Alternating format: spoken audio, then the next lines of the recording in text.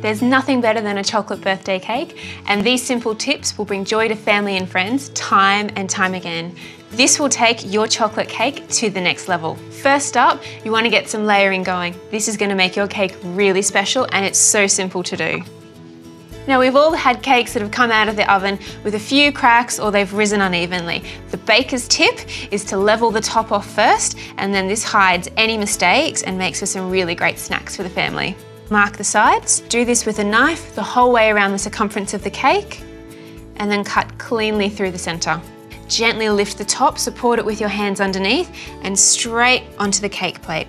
Now, it's easy to get some chocolatey goodness into the center of the cake, and this is what the fudgy chocolate icing is perfect for.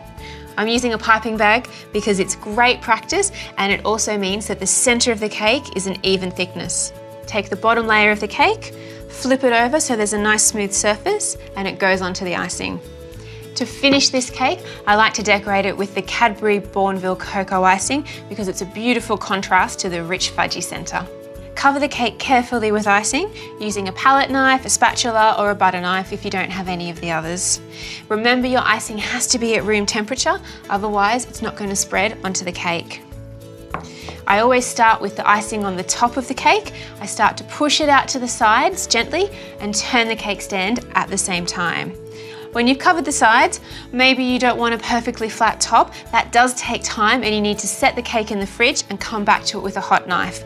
There's no time for this today, so I'm going to gently use my palette knife to create a swirl pattern, continue to turn the cake, and always bring the swirl into the center.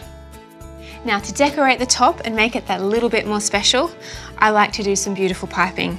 It does take time and practice though, so the key is to have a full bag, have it nice and tight, and then a beautiful even pressure between your hand squeezing and you lift the icing off the cake.